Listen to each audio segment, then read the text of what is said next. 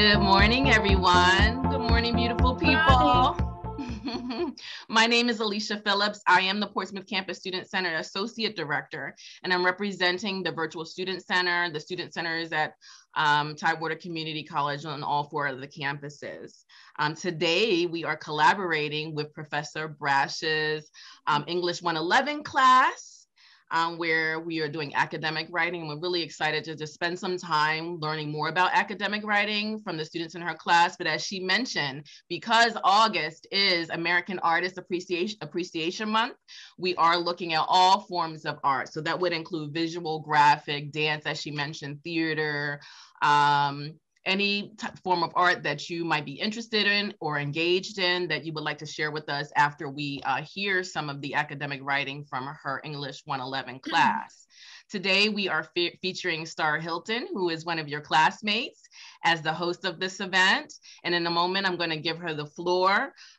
We have some Brave Space Decorum that she will go over with you and give you the opportunity to add any points that you would like to see listed that will support you in being your best self, bringing yourself to the fore, stretching yourself a little bit in a space where you feel safe to do so. This is being at Tidewater Community College. Think of the space as being an incubator, supporting you and developing yourself in various ways, not just the way that you're conceiving or perceiving for your career.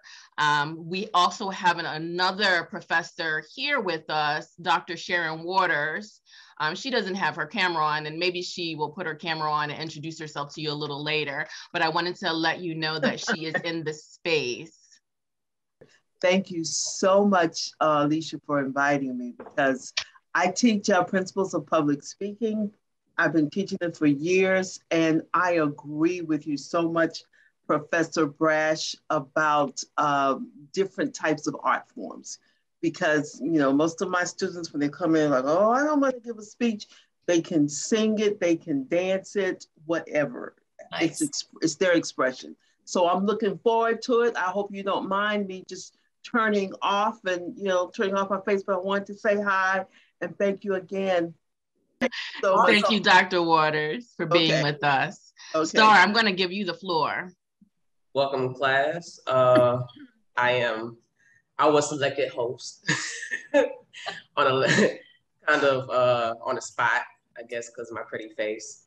But I want y'all to understand that this is an opportunity for us to get credit. Okay, now I'm gonna tell you this. I've never shared any type of my writings to more than 20 people at one time. I've always had to, tell one person on this side and tell one person on this side. If I feel like if I could trust you with it, I will share it with you.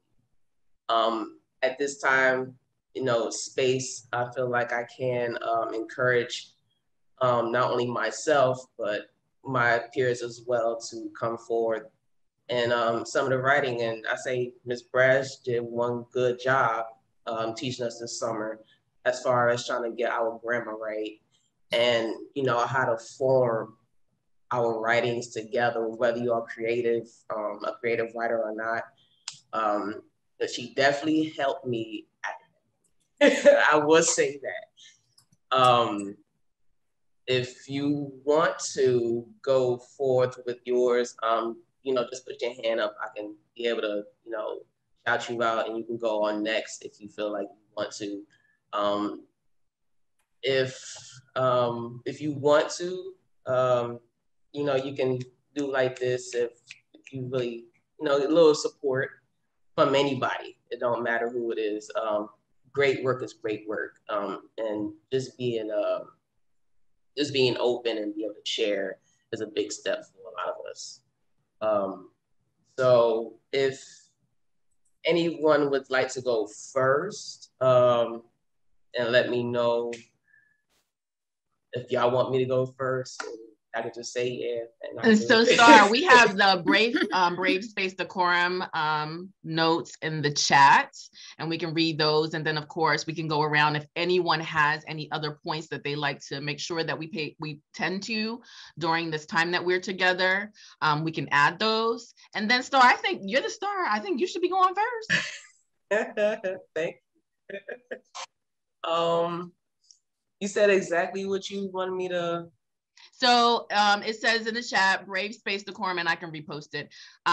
Please remove all background distractions. So I think that Professor Brash has that as a general rule in her class, to remove background distractions. Listen with an open heart and open mind. One person at a time, please. Provide encouragement in the chat box. Audibly when appropriate, when there's time for you to, share something that you would like to share that's encouraging, you can do so audibly. And reserve any criticism, negative criticism, and any judgment, and offer constructive criticism and advice when asked. And then we can continue.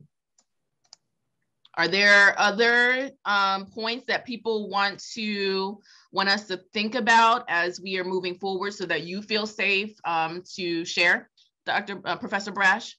I would just say that keep in mind, we're not doing peer editing.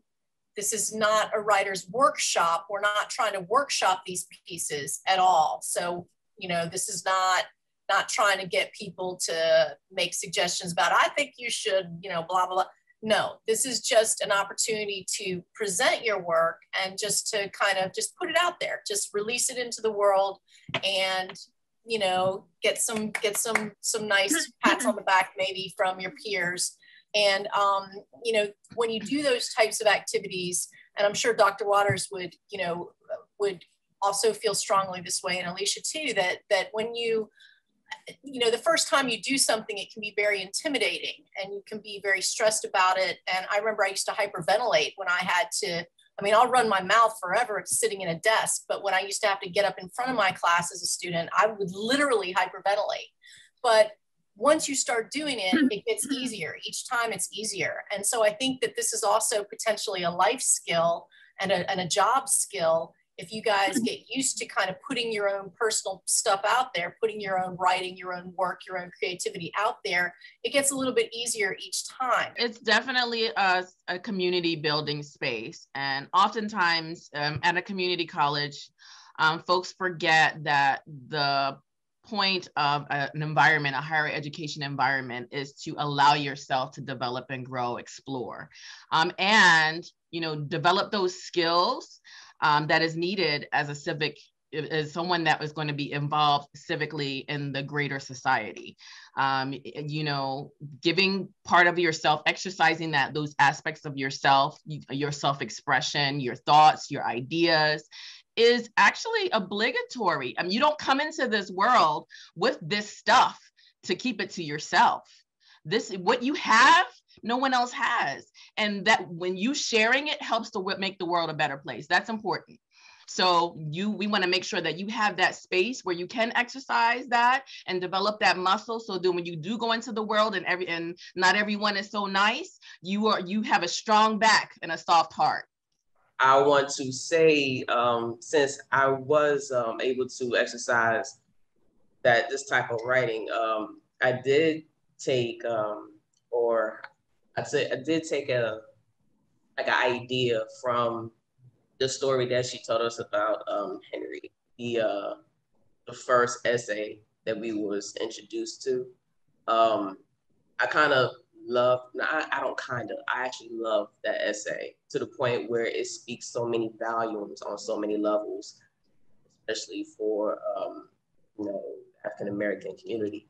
It actually speaks so many volumes, and I shared it on Facebook. I went everywhere with it. And I said, you know what? I'm going to go ahead and I'm going to see if I can put it in Star Words. So it was my first time actually exercising something that, I have, like I said, I haven't wrote in a long time. So I'm going to read it. It is called I Ain't Done Nothing. It came from the book Push. I'm not sure if a lot of you heard that book by Sapphire, but it's really a good book. It was presented in a movie called Precious. I guess you can say I took my life and try to flip it. So hopefully I get good snaps for this one. But I'm thinking about publishing it, but we'll see what happens. So it's called I Ain't Done Nothing. I will start. It was the winter of 1982 in Charleston, South Carolina. Young Darlene had recently lost her favorite uncle. Come on, Darlene.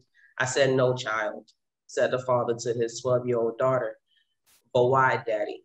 Her Uncle Henry would have, my Uncle Henry would have wanted me to have some of his things. She wept. Nonsense, gal. I do not want you around Henry's mess. I ain't no telling what his blood's been on. But we have a picture of him at home. You can remember him that way, he said to her. Darlene could no longer hold her feelings about her uncle inside. At the time, she could only remember why her father would oppose her taking some of her uncle's possessions. Flash forward to the 95-degree hot weather in the summer of 2000 in the Bronx, New York. There was a shy little girl, 8 years old, on the block of Townsend and Jerome Avenue. This is up the main street called the Grand Concourse where my grandfather lived. The subway was less than a mile away from where we stood.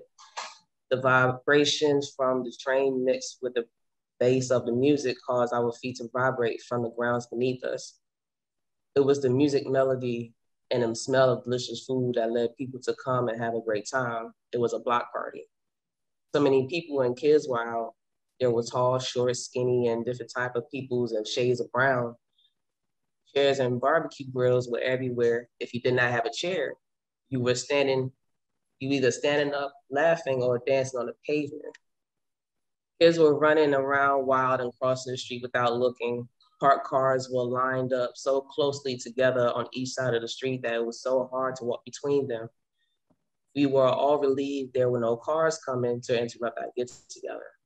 My grandfather's stepniece lived in a brick building, a brick solid building where partying in front of. I remember seeing my step cousins playing with kids I never knew before. I loved the feeling of being around new people. It made me feel normal and happy. The kids decided to go upstairs, to my step cousin's apartment. I do not remember asking my mother for permission to go upstairs. I just followed the kids inside. Once we were upstairs, they went wild. They started doing cartwheels in the living room, playing their own music to dance to. And one of my step cousins asked me why was I so shy. I found that offensive.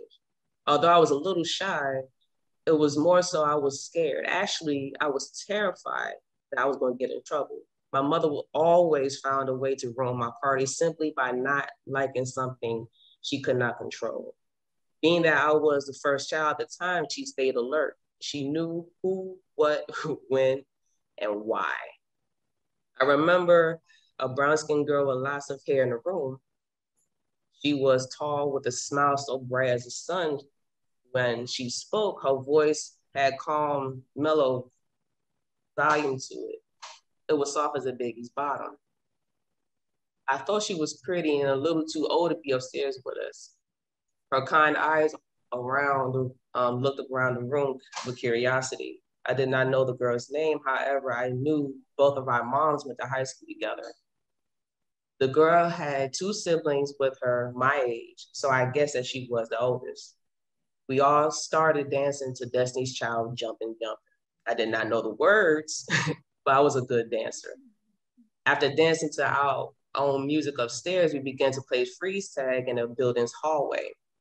The building smelled like fresh white paint that was put on walls the same week. The cream colored walls were followed by the cream colored staircase that was recently painted as well.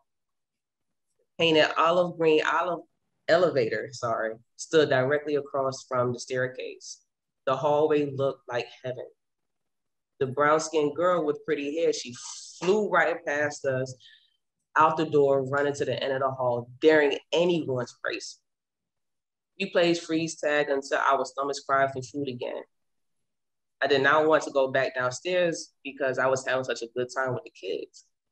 We all headed downstairs to see what the adults were talking about and what they were doing. To my surprise, I saw my mom dancing. She was happy. We were finally having fun together in the same atmosphere other than home. I could not help but to dance with my mother after eating my delicious burnt hot dog. The burnt hot dog sat in my soft, warm bun with drizzled apple red ketchup, golden yellow spicy mustard, and an off-white sauerkraut. This was the first time I smelled and tasted freedom. I pushed for this moment. I pushed to feel normal with my mom around new people. I have never seen her party like this before. She wore a sign on her forehead that read, "No worries." At the moment, nothing mattered. The fact that I was the child of a single mother who stood firm and protected me at all times did not register. Growing up, being told to stay out of grown folks' business was an anthem. It just seemed that grown folks had the best entertainment any kid can ask for. I was part of grown folks now. When a song changed, I asked my mom, "Can I go back upstairs?" She said no. "But Mom, why not? I just want to go play freeze tag again." I wept. I felt my eyes starting to water. I could not hold back the tears I wished that were not there. I was positive that the other kids called me waterhead, but I didn't care. "Listen, I said no," she replied. I felt my eyes burning, so I wiped my face with my t-shirt. That was it. That was the last push. I wiped my tears and I helped cleaned up and I felt alone again. We ended up leaving 20 minutes after. We did not live far, so the walk home seemed longer because of the silence. When we finally arrived home, she opened the door and I walked in from behind her without making a peep. The smell of fried chicken passed my nose as I walked in. I forgot that she prepared food for the block party that early that day. I was hungry again. I took my shoes off and I started walking towards the bathroom to take a shower. She stopped me and told me to sit at the wooden dining room table. The circle pattern on the table had different shades of brown as if it was cut right from the tree trunk. You couldn't tell the tree aged through the generations. When I sat, I rubbed the table, admiring its history. My mother's face looked different. She looked as if she did not want to say anything, but had no choice. The sounds from the neighbors upstairs were loud enough to break the silence in the one-bedroom apartment. "You know that tall girl with the pretty hair?" she asked. I said, "Yes." I answered confusedly. I did not know where she was going with this. "She has AIDS/HIV, my mother said. I froze. I instantly felt sad for the girl. I had no idea that she was battling with something so awful as healthy as she was. At the time, I did not think that was even possible. Although I still wanted my freedom, I pushed hard to prove to my mother that I am responsible for making my own decisions. The girl and I had fun. Regardless of the circumstances, I could not have treated her any different if I knew. I just did not understand why my mom started to cry. My uncle died of AIDS when I was 12 years old. At the time, I could not understand why my father kept me away from him in the end. Now that I have my own child, I understand. My mother said, "But Ma, you can't treat her like a monster." I said, "I don't think I'm treating her like a monster. I just don't want you catching it. I just worry about you, that's all." We heard a knock at the door. My mom asked, "Who is it?" The person replied, "Darlene, open the door. It's me, Mary." That's it. That is actually a true story. I did not make it up. My great uncle did die of AIDS. I didn't get a chance to meet him. My mother was very devastated. That's probably the first heartbreak that she's ever gotten at a young age, for her to witness something so horrible at a young age, and it happened to a loved one at that. And I'm just a kid, I'm just trying to have fun and, You know, I'm always under my mom's wing, especially in New York City. You know, I'm always under her. I was always only around my cousins and my family. I never got the chance to be out with other people. That was my first time being out with other people. And to experience that at a young age kind of messed me up. And that's what made me start writing. That's when I started writing poetry. When I was able to put myself in that girl's shoes, I was able to write after.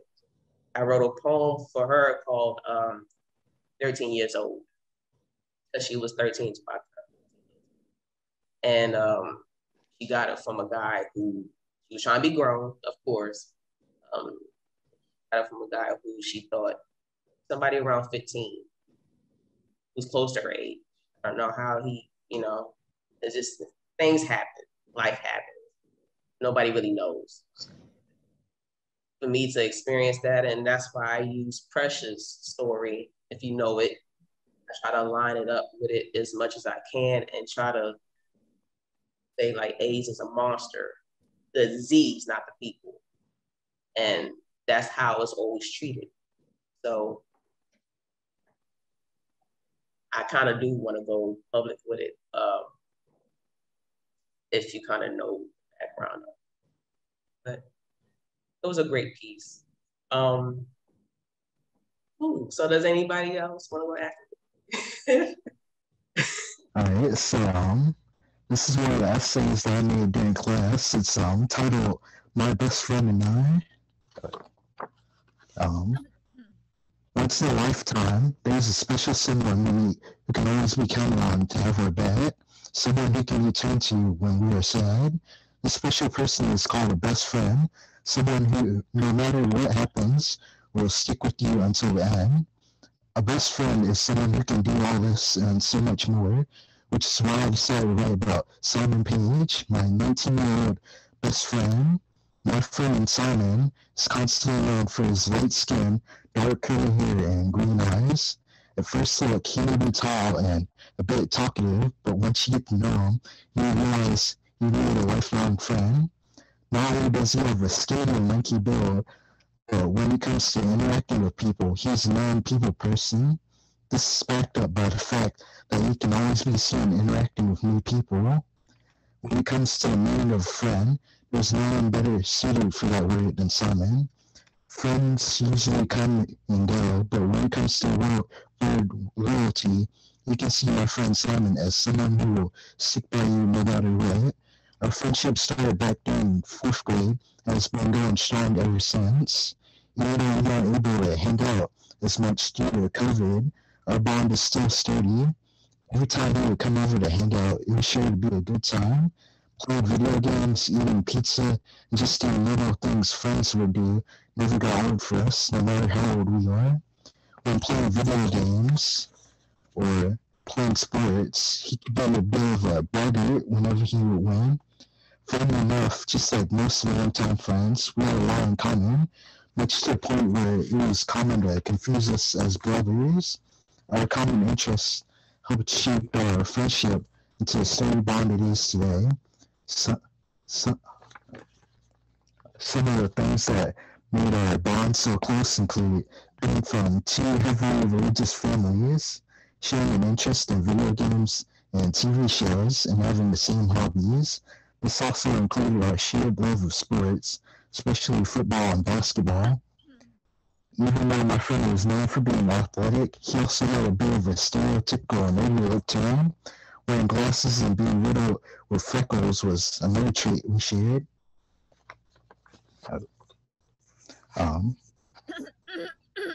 However, beyond that, my friend was also well-fashioned and had a personal look to him at times. This would also help him when it came to opening up to new people. My friend was also cheerful and smiled a lot in addition to his charms. When standing up, he was also often seen as a giant and was capable of making anyone look like an ant when compared to you. We often like to compare our friendship to likes of Frodo and Sam, Han Solo and Chewbacca, George and Lenny, and etc. Of course, while we also had different tastes with certain things, we were still close as friends. The bond with my friend has gotten stronger over the years, even to the point where we sometimes refer to each other as brothers from a different mother. Even when getting into an argument at times, Simon is still able to be understanding of different people's opinions. He's the type, when someone is sad, knows how to cheer them up and make them laugh or brighten their day up, sometimes to his expense. He's also the type of person to give words of encouragement to people that need it most, no matter who that person might be. Even when he might not understand what he is someone is trying to say, Simon is perfectly capable of understanding anything you say without getting upset or angry. If you ever meet a friend that is in any shape, way, or form similar to Simon, make sure to treasure them as long as you can, because only then will you realize what the true meaning of a friend is. And that's all I have. My name is Alma Kelly. As you know, English is not my first language, so pardon me if I don't speak like you all, okay? I am a student at Tidewater Community College, and I'm gonna write memories of my childhood, which I personally think I'm one of the children in the whole world that had a great childhood. I mean, it's not based on money, but in love, like from grandparents and parents and a father. So anyhow, I'm going to start. The name of my memories paper is Memories of My Father and Me. When I was 5 years old, I lived in a city by the name of San Miguel, near the Pacific Ocean in El Salvador, Central America. I remember my father and I used to go to the downtown of the city where we lived at the time. It took us 45 minutes to arrive in downtown, and we went every Saturday. We drove in his Jeep to get there. We stayed all day long, eating in cafes and shopping. I was just having quality time with my father. My father had his routines that rarely varied. It included going to a soup restaurant to get the dry soup, which I hated at the time. Then he will go to a seamstress where he will have all his clothes made. I was bored and complaining a lot because I was just wanted my treat toy. He will tell me, "Hatch up, Almita." Despite my complaining, I really looked forward to the special times with my father. Let me recollect one particular day. As soon as we arrived in downtown, we visited the cathedral. And after lighting a candle, we prayed together for 15 minutes and then left. My father geared up his Jeep and we headed to the farmer's market, a place where they sold fruits and vegetables, to eat tripe soup. As a child, I hated tripe soup, made of the cow intestines and parts of the cow. It had a bad smell. It was disgusting to me. My father asked they waited for his tripe soup, and I started to get terrible upset to the point that I started crying and crying while my father was eating his soup and enjoying it. I do not think that he wanted to hear my crying, and he responded to me by saying, "Almita, stop crying. You will not get your way." I stopped and he told me, "I will take you to your favorite cafe when I finish eating my soup." Finally, we finished and we headed to my favorite cafe where they have the best sandwiches, milkshakes, and banana splits, which we will get soon after we finish. We will begin running errands. I remember going to the hat store where my father used to buy hats all the time. Another place we went was to the seamstress shop, where they measured him as he ordered a suit. Overseas, people did not have to be rich to have their clothes made because there were no retail clothing stores at that time. Everyone, rich or poor, had their clothes tailor-made for them. To have a seamstress was normal. They made clothes all the time for customers. That is how it was done. The last place we went was the toy store where I picked one or two toys, like a doll or a game. As a child, I liked games. After all of this, it was the end of the day and we jumped back in the Jeep and headed to home. This was the particular day, but there were many more like them. These were the good times and memories that I have about my father and how we spent it together as a father and daughter. I will remember these memories and always cherish them. Some parents never have time for their children. My father took all the time and every Saturday to be with me, his first and oldest child. As an adult now, I do like tripe soup. I only eat it once a year because it has lots of cholesterol. Eating my father's favorite dish is a way to remember our happy times together when I was a girl. Sadly, my father passed away in 1993 in El Salvador. I will always remember him as a good father in his own way and treasure the memories. My father was killed by intruders that robbed his and murdered him in his home.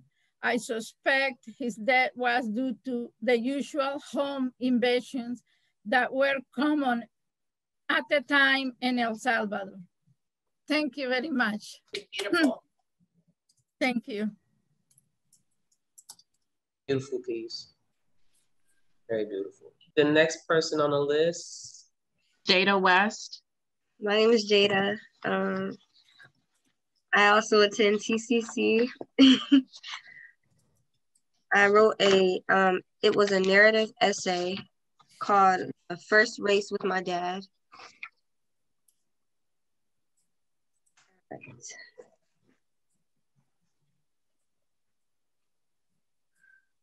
I have always believed that the journey is more than the destination. Although the ability to achieve your goal is something worth celebrating, I think being able to say you tried and did the best you could is very much something to be proud of. It takes a lot of encouragement to begin a goal and finish it. I believe doing the best you can is all that really matters. When I ran my first race, I was more into the idea of doing it for fun and not necessarily for the competition. I began watching marathons when I was about 10 or 11 years old. My dad had run his first marathon with my uncle in Virginia Beach. This became one of the most exciting memories in my life. As a child, I had always loved to run because I was very active and had lots of energy. Running and racing with my friends was one of my favorite activities to do outside after school. If I were not running, I was usually cheering or dancing. The day of my dad's marathon, we woke up very early to get on the road and arrived in Virginia Beach around 7 in the morning. It was a little cold and lightly foggy outside. There was a huge crowd of people waiting to watch the race, and there was a crowd of runners getting ready to run soon, my dad and uncle included. After everyone stood still for the Star-Spangled Banner, they started to count down for the race, and the runners got into their start positions. My mom, sister, and I stood tall watching as the runners took off past the start line, and everyone watching cheered with so much excitement and energy. I was only about 10 years old, but I knew immediately that this was something I would like to do someday. My dad had inspired me so much today, and he had made us all proud. I have always looked up to my parents because everything they have worked hard for, and I'm now following in their footsteps. Seeing my dad and uncle cross the finish line together with big smiles on their faces made me so happy. They did not make first place or second place, but that did not matter to them because they still had fun. My uncle told my dad about an upcoming 5K run and asked if he wanted to run again. When I heard about it, I insisted on running with them. We all decided to start training the very next week on Monday. Monday morning, we went to my uncle's house and started training. We had 2 months to train and prepare for the race. We stretched first and did little obstacles involving running or jogging. There was one day that we were training, and in the middle of running, when I had almost passed out, I was dehydrated and had not eaten breakfast that morning before we trained. It was the worst feeling ever because my vision became very blurry, and it started to sound like my hearing was slightly moving further away. I had to sit down and take a break while I drank lots of water and ate crackers until I felt fine again. After that day, I never skipped breakfast again, and I was prepared for each morning. The week had finally come, and our big day was just a few days away. To practice the whole week, we decided to take things easy and focus more on our pacing. We were not worried about what number we would place because we were doing the race to stay active in a fun way. When the big day arrived, I was so excited because I could not believe I was finally doing this. All of the runners had their numbers attached to them and waited while the Star Spangled Banner played. We all stood patiently and silently until the national anthem was performed.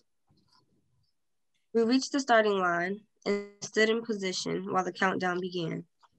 And then we all took off at once. My dad, uncle, and I started the race with a slow and steady pace and a steady breathing technique. I had so much adrenaline running in me that I was not worried about getting tired.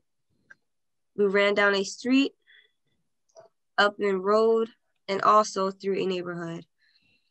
There was people standing outside of their homes and at the end of the street cheering us on. Seeing all of those people cheer for us made me feel proud, and it motivated me even more. We hit the finish line all at the same time, feeling relieved and happy. We had finally gotten through the race after so much training and all of the hard work we put in.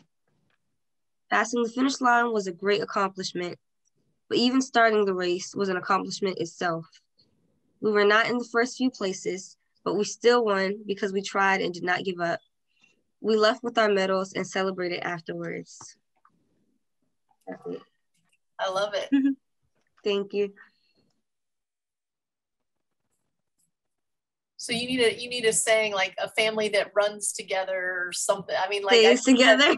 Yeah, I think it's so nice. I think it's so cool that you first of all that the runners are running together and just loving it, like crossing the finish line with a smile, and also that the family members who aren't running are there, cheering too. Yep. Yeah, so it's like a whole family activity. I love it. It was so much fun. It sounds like that's when you had a nice time with your family the most. It sounds like that's what you really even took yourself serious. You ate. You ate breakfast every day. You didn't skip it after that. That's that's dedication. So do you still run today?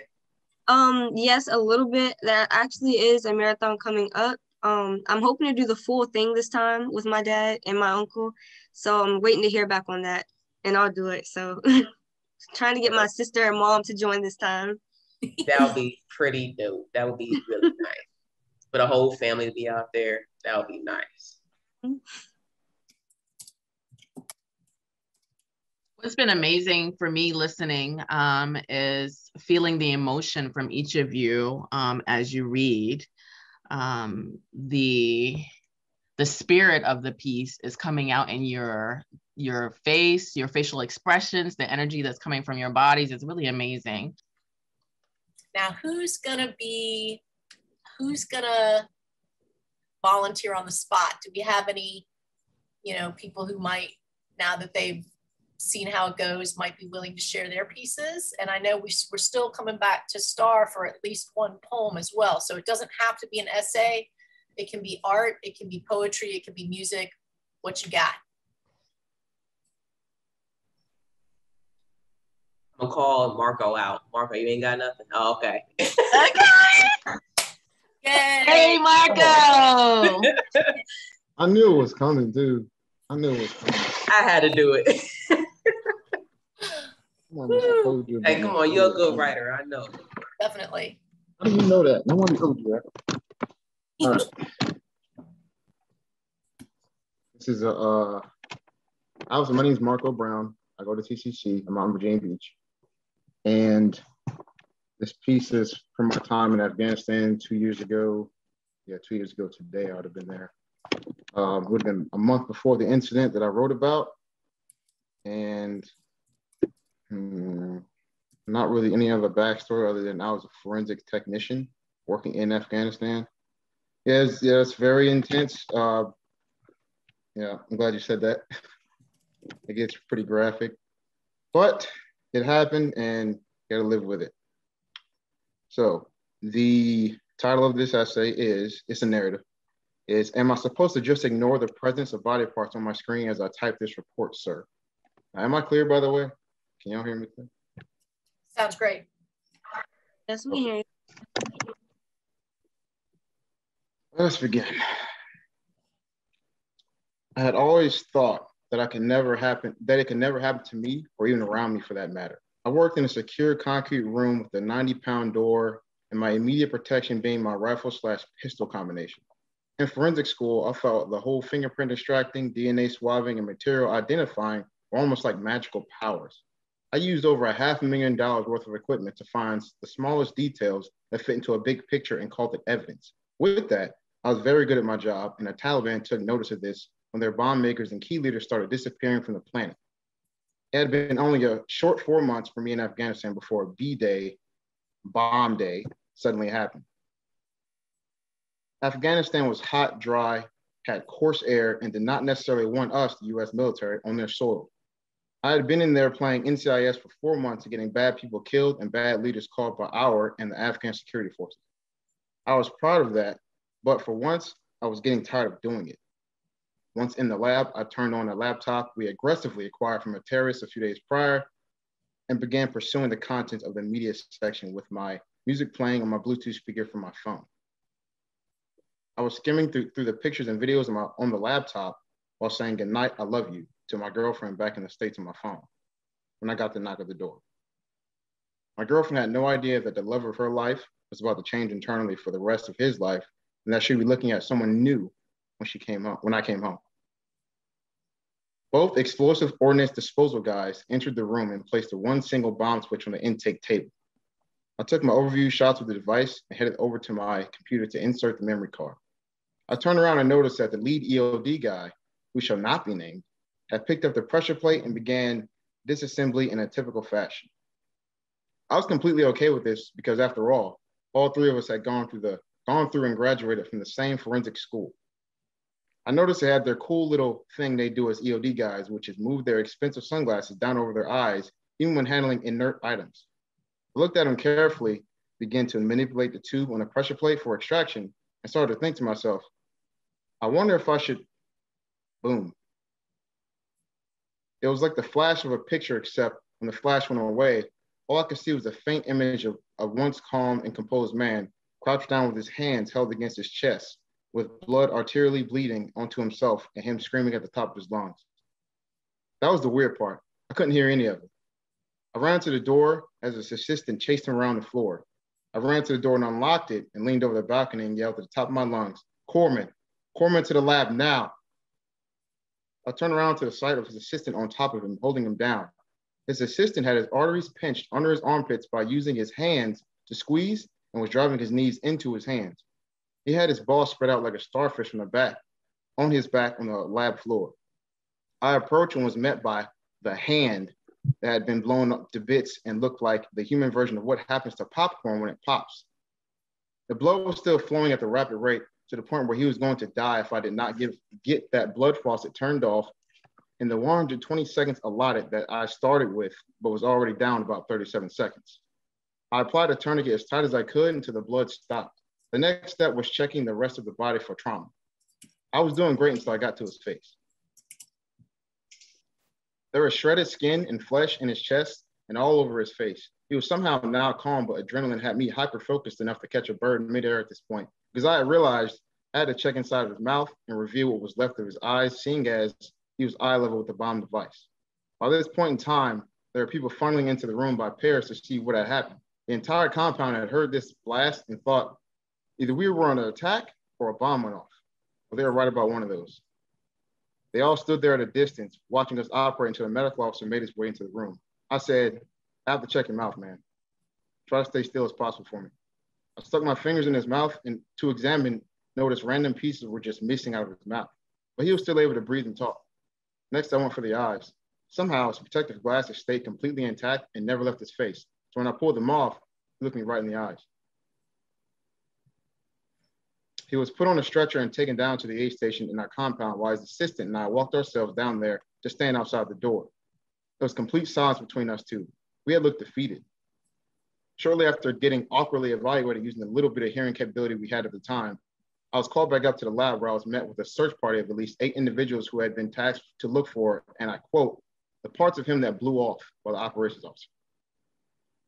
The operations officer tasked me with writing up a short report of what happened that would be sent to the colonel, who was our commanding officer. I stood there in hesitation, looking at him like he was crazy, because not even 15 minutes ago, I had watched a man / husband, father of 2 children get blown up by a bomb switch that even he believed was safe. I reminded myself that moment that I was in the military, and at the end of the day, your command is only as good as its leadership. I thought to myself, damn, he really doesn't care, huh? Oh, well, I'll remember that for later. I belligerently replied with, am I supposed to just ignore the presence of body parts on my screen as I type this, sir? I sat there typing the report, getting angry as it processed. I thought jumbo thoughts like, I came from my unit and was supposed to be in an advisor role, teaching the Afghans a skill. I hate being away from home. Why are my hands still shaking 20 minutes later? Did that really just happen? Am I going deaf? Man, this concussion headache is really kicking in. I wonder what piece of him is on my screen and how it's stuck there still. I thought we were pulling out of Afghanistan. On every other day in these past 4 months, they have just sent me x-rays of whatever they're bringing me and then just dropped it off later. I'm still covered in his blood. My right eye is starting to hurt. I would have lost my eyes if it were me because I don't wear safety goggles when taking these bomb switches apart. They're supposed to be safe. Wait, I've been here working for 3 days now because my civilian contractor partner and his boss flew off to take another bomb to another lab for a week. I realized suddenly that if EOD would have just dropped the bomb switch off like they have done the last 30 plus times, I would have been in there with both eyes missing, bleeding out through my left arm behind a locked door with only 120 seconds for someone to find a way in and save me from death. For being saved from this, I am eternally grateful and able to type this report. I still do not understand, however, why did it blow up on him and not me? Even the tiniest deviation can dramatically change outcomes, sometimes benefit from seemingly random variations, and oftentimes you do not. That's it. There's a couple of notes about it. One, this is chopped down for obviously the assignment was like 4 pages. Now still was over a couple sentences, so I got deducted some points. The typical military dude, as Trenton can probably attest to, is like super motivated and all that such. I'm not. I'm just there to do a job because I'm good at it. And well, thank you for that. I'm just good at it, so I do it. And well, not anymore. I got out 2 months ago. And this specific city, it's called Lashkar-Gah. And I found out, I want to say 2 or 3 days ago, that I don't know if you've been paying attention to the news, the Taliban left. I'm trying to pull up the little thing I had. Yeah, no. So since we left that city of Lashkar-Gah, the Taliban took it over. So all the people I was working with, all the police there, they're either dead or they ran away because the Taliban came in the second we left and started killing everybody. The president blamed the country's fast deteriorating security situation on a sudden decision from the United States to withdraw. And that sudden decision to withdraw is actually about 4 days. We call it a 96-hour withdrawal, which means all the partnerships we have with these people for years and years, we end it within 4 days without telling them. because we tell them all the people embedded into the partner forces, which is really the person that ended up the one that was trying to kill us, me and the EOD guys, were part of the Taliban. They're infiltrated. So yeah, it's pretty sad. And I found that out a couple of days ago. All those people I helped and was working with, most of them are dead or they're chased out. So that's just life. It's horrible. I think I mean, I'm not, obviously I don't know anywhere near as much about it as you do, but I do know that they're trying to get more of the, I don't know what the official title is, but like the interpreters and the civilians that assist, they're trying to get more out, but we should have been moving on that for years. We should have been putting more money and more effort into that because they helped us. You know, you don't just leave people behind that help you. I mean, I think that that's a disgrace to our nation when we do things like that. So I do know that I do know the numbers have been increased, and I do know that they've already started arriving, but we need to do a lot more.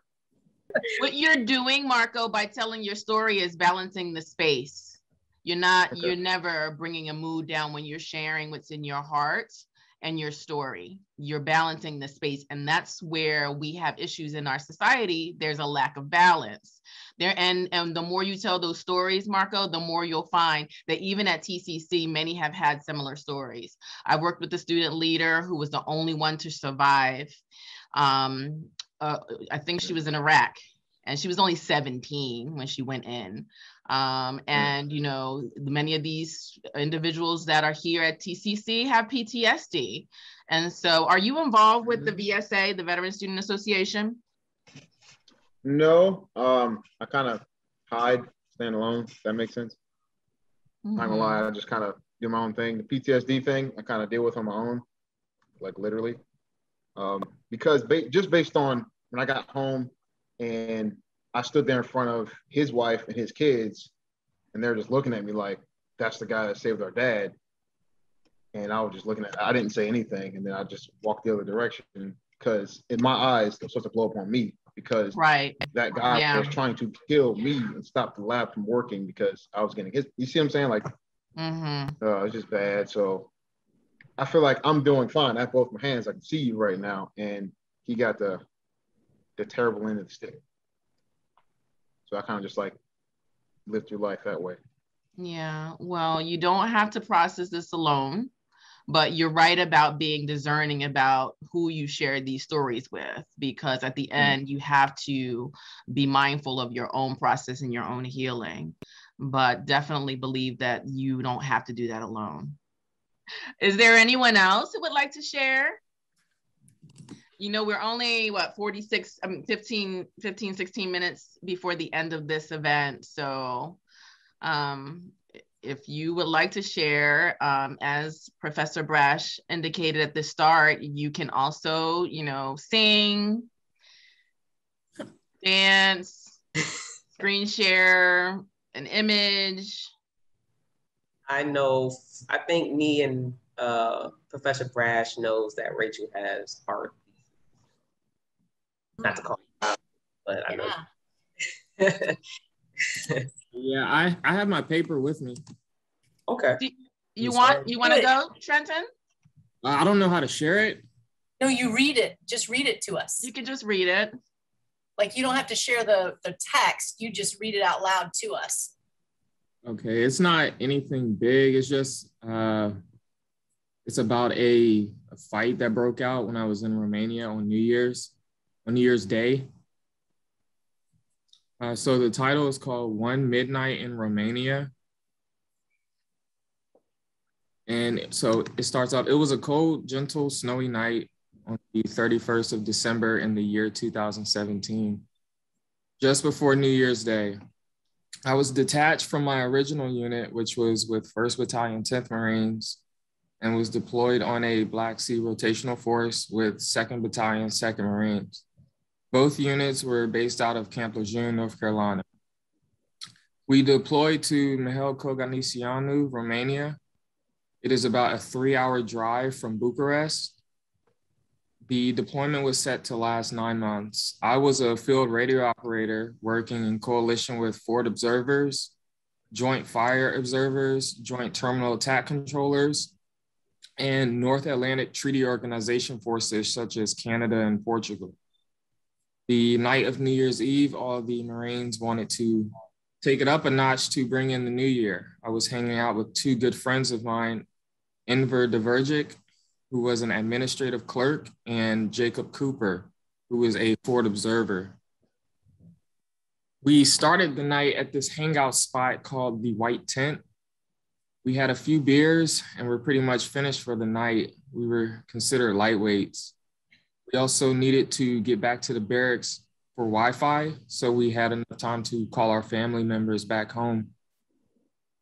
Midnight had approached and Enver and I were on our phones. I was FaceTiming my grandmother, Enver was FaceTiming his mother, and Jacob FaceTimed his family and his girlfriend. Jacob was in the room and Enver and I were sitting in the hallway of the barracks. A few minutes later, there was a poor excuse of Marine, in my opinion, stumbling through the doors with a menacing look on his face. His name is Denzel Bunn. Everyone knew it was advised to him by superiors that he could not consume alcohol because he had a terrible drinking problem. As the type of person Denzel was, he got drunk anyway.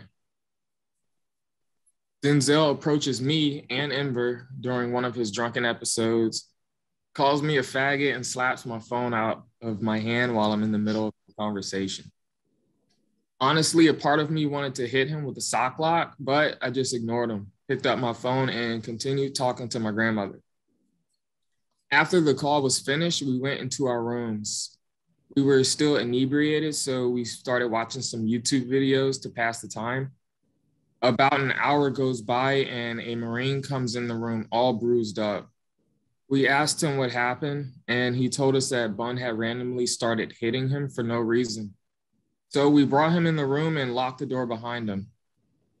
Some more time goes by and we hear a knock on the door. Everyone else in the room told me to ignore it, but I went to the door anyway. In a reluctant manner, I asked who was at the door. I heard a faint voice say Matthews. I opened the door and straight away walks in Denzel. You could smell the liquor on his breath still. I asked him what he wanted in a passive tone because I did not want him to think that I carried any aggression towards him. He started talking about his heritage as if anyone really cared, the hood he was from and the people he knew. He contacted his cousin over the phone to put a hit on us. We did not know if we could take him seriously because of the state that he was in. And he hung up the phone and jumped on top of Enver and hit him in the eye socket. So I got in his face, I jumped up, got in his face and asked him what the problem was more aggressively. And then Denzel asked me why I was selling pills to junior Marines. I never did do that. And before I realized it, he sucker punched me in the right part of my jaw. I went lights out and my head hit the floor like that. Minutes went by, which felt like 3 seconds to me. Next thing I remember is there's a corpsman handing me an ice bag. Marines are upset, screaming down the halls, looking for Denzel.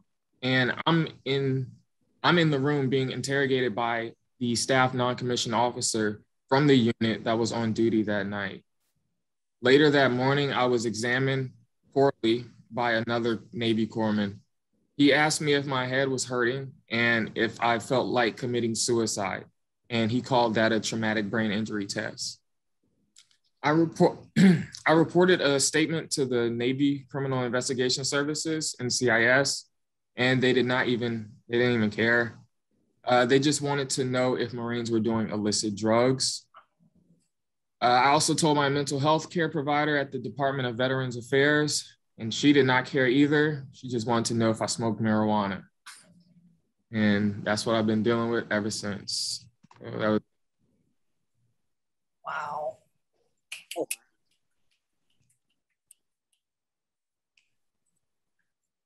The thing that I really like about that essay is that it really kind of captures the whole gamut of human personalities in one essay, because you've got everything from like villains and heroes packed into one, you know, short, like 3-page or so story.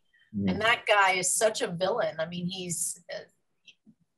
there's probably a backstory to him as well, because nobody's ever completely good or completely evil.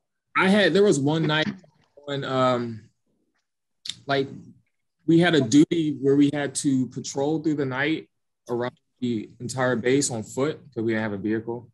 And he was telling me his story about like how he grew up, and because I had told him I did pills and stuff. I'd never sold pills, but the same pills that I did, he knew a friend that had OD'd off of them, which is very common. So that's when he started telling me about his whole childhood and how he was raised. And I guess that turned into why he developed that drinking problem. He had a really bad drinking problem, because that wasn't the first time he ever fought somebody and, you know, said wild things like that, either over the phone or out of his mouth. Not on the phone. And like, I like your use of detail too, because a lot of times, I mean, we've been talking about this since the beginning of the semester with the Gates essay that Star was talking about, but the details that you choose to include, the fact that he did that he was getting verbally abusive and saying things, you're talking to your grandmother, you know, like, dude, come on. Like, that is the worst. That's the worst thing about it. Like, you don't do that in front of somebody's grandmother. So yeah, I think that you have kind of a natural talent for picking out the details that are going to add impact to the story. Appreciate that. Yeah, the authenticity exuded in all of the writing was really compelling. And again, powerful in a way that empowers all of us, I believe, that have the privilege to hear it or to read it. Oh, Star's poem. Star, you got your poem? Yeah, I have it. Okay, go. This is not, it's not long. I promise it's not long. It's kind of like a love one. A lot of metaphor. And I wrote it, I think 2016. I think I wrote it. It is more of a deep connection that we seek, hit by the ocean breeze, covered by sand, which only our toes and feet. My eyes don't lie on what they seen. Mother and father rushed into the ER for the first arrival of their firstborn, torn between being nervous and ecstatic, also thinking that he had lost either. How it would be tragic. But walk into the room to see his star and midnight moon, brought to a running tear down his cheek, been waiting for this moment to be no more soon. A reality check hit a king to his queen and prince to never leave their side in the midst of night and day, to stay compromised was dealt, is what I felt. A feeling in the pit of my stomach, my spine is a scale from 1 through 10, set to 9, like the feeling of being free after committing a crime. If only God can rewind when I'm removing your glasses to see what was hiding behind, which was time. Two hearts clinging together as if magnets were the weakest force. Looking into the Statue of Liberty herself, classified no torch. A companionship shared in the same boat as drowning and losing you is deep fear. They can come to me all they want, but what I want is the eyes I look into. To follow the pedals passing to see the crowd, a secret between me and my soul that has never been told until now. The warmest that grew. You put your head down because you knew that nothing was capable of stopping me from loving you. Through you, though you live far, in your eyes is what I saw. I'm just telling you what I saw.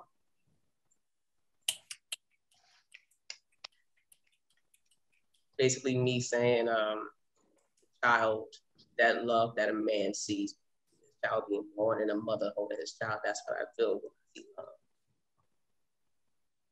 Loved it. It's really good. Thank you. Really good stuff. Good deep stuff. Oh, though I do want to extend gratitude to Professor Brash for accepting my invitation to work with her and to create this forum for the students.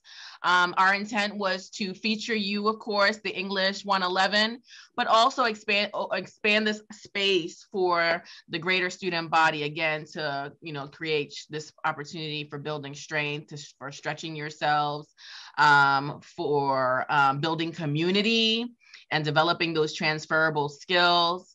I am so grateful for the enthusiasm Professor Bresch offered me when I presented her with this idea, and I think that it turned out wonderfully.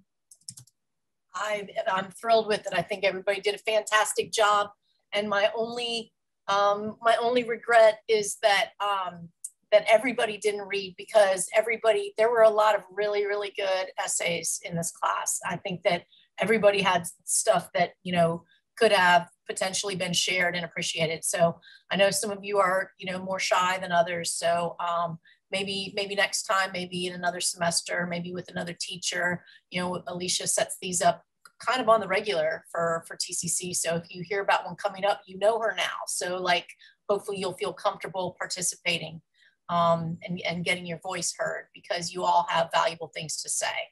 And I don't want to waste any more time, because I do also really appreciate Dr. Waters coming. And so I'm just going to yield the floor to her for her comments. Thank you for giving me the ideas. All of you, you're excellent. I mean, I was just floored by, the authenticity of everyone. And you just don't know how beautiful you really are. And as I tell all my students, you're perfect just the way you are. Absolutely. I'm dropping in the chat a video capture of a presentation that Dr. Waters gave on TED Talks, vindicating your visceral voice, visualizing speech's story. That is on our Virtual Student Center YouTube page. I dropped it in the chat so that you can view it and use it for your edification as well. Just really quickly, we at TCC I'm embarking on a new initiative to present student stories. So we will be accepting submissions in the vein of The Moth. I don't know how many of you are familiar with The Moth that's on NPR. And so we are looking to name our series with something that's meaningful to our community, but not so overtly TCC. Because you are TCC and more. And so we have two suggestions. And so I want to poll you for the two suggestions that we have. And then if you don't like either, you can hit neither, and then we'll continue polling the student body in various venues. But I have a poll that I'm going to launch right now. And if you could just answer the poll. This will be a feature that allows students to upload videos of them reading a story or sharing a story into the Virtual Student Center Canvas shell. And some of those stories will be encapsulated through our library and put into a capsule that will be opened up in the future. But these are, again, opportunities for you to share your personal stories. And each month we'll have a theme. And the first one will include pandemic stories, just because students have gone through so much in the last year and a half. I also want to just put out there that all students are members of Student Government Association, and oftentimes, again, you're not aware of that. So make time to kind of check out Student Government Association meetings so that you can share what you might need to have the experience that you would like to have here as a student, or what might be impacting you, or just what kind of being a shared governance and creating the context and the culture here at the college. And so more information about that is in the Virtual Student Center Canvas shell. I really want to thank you, Alicia, because it was a fun opportunity. And I always get a little bit sad at the end of the semester, because my students might not believe this, but I actually do miss them once they move on. So it's nice to get to see everybody one last time. And so thank you very much for putting the legwork in to make this happen for us specifically this time, but also for TCC in general. that you do on a regular basis. And also Star for being, you know, so gracious about stepping forward and being willing to take on the MC host, you know, position for us, and you know, doing your best to draw in your classmates and be supportive and be awesome. So thank you too. Appreciate that, and I'm happy that some of them listen to me, and I'm not the only one.